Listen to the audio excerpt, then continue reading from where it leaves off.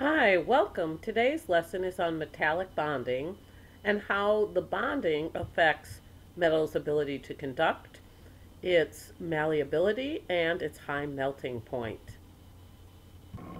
I have found some nice animations online that illustrate this better than I can personally draw it.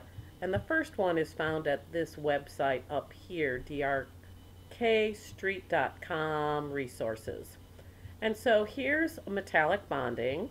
So what we have here, the positive signs represent the nucleus of the metal atoms, and the blue dots represent the electrons.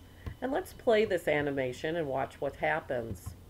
So notice the electrons, because the atoms do not hold very tightly to their own electrons, are moving in between all of the atoms like a sea of electrons. And this is called metallic bonding. And notice the electrons are moving back and forth any direction.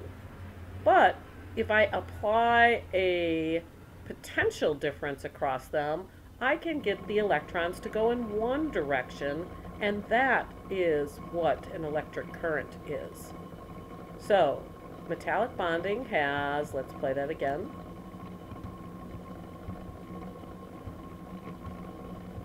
has free-moving electrons going around the nuclei. They're not held tightly, so there are a sea of electrons moving around.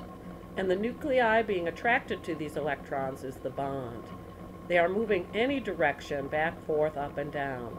But if I attach them to something with a potential difference, I can get the electrons to flow in one direction because they're already moving, and that creates an electric current. So what do I need to have conductivity? I need moving charges. And here, the moving charges, or let's play that again, were the moving electrons. So because they're already moving, they can conduct electricity. This is also a very strong attraction. This positive center nuclei for all of these moving electrons is a very strong attraction, which means that it also has a high melting point.